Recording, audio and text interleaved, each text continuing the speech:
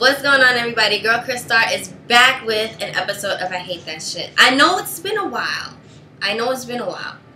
But I figured today I'll dedicate this to my New Yorkers, my fellow New Yorkers. You're going to bond with me right now, okay? Okay, we're going to be here. You're going to connect with me on this episode. Because there's nothing worse than this when you're riding the train. Good old New York City transit systems.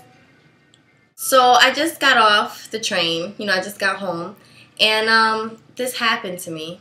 There's nothing worse than when you're in a rush or you're late to work and, you're going to school or something. There's nothing worse than some stupid-ass person getting on the train knowing that they're sick. Why would you do that? Why? Do you not read the little signs? You know how it says, there's a sign that says, do not lean on door, do not hold doors? Well, stupid. There's also another sign that says, if you're not feeling well, don't board the train. And do you know why they tell your ass not to board the train? Because when you freaking pass out, we have to sit there and wait for your ass to get off the freaking train.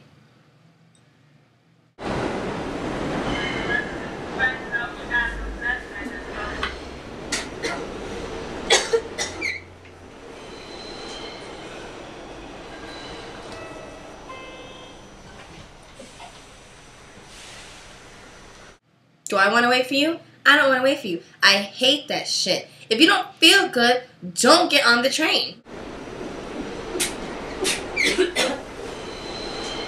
What the f***?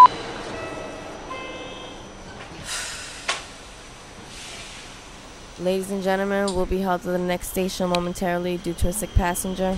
Aw, hell no. Thank you for your patience. Get her off the train. Stupid.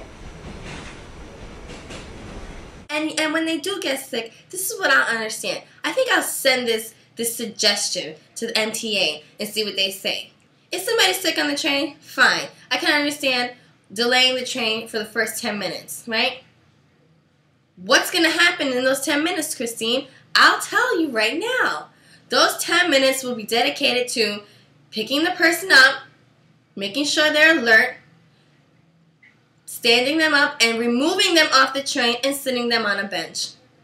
Then the doors can close, and then we can get the hell out of there. I don't think we need to wait for them till the cops get there and the paramedics. Sit their ass on the bench, leave them with an employee, a freaking MTA worker, and let them wait. Why do we all have to wait? Why do all of us on the train that are late have to wait?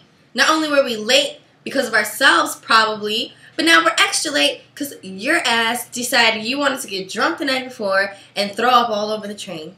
Or you had the flu and you decided to be a trooper and go traveling anyway. Whatever the reason is that your sick ass, your sickly ass is on the train. Whatever reason, I don't care. It doesn't matter. You shouldn't have got on. You shouldn't have got on. Feeling a little faint? Don't get on the train. Goodness gracious. Peace.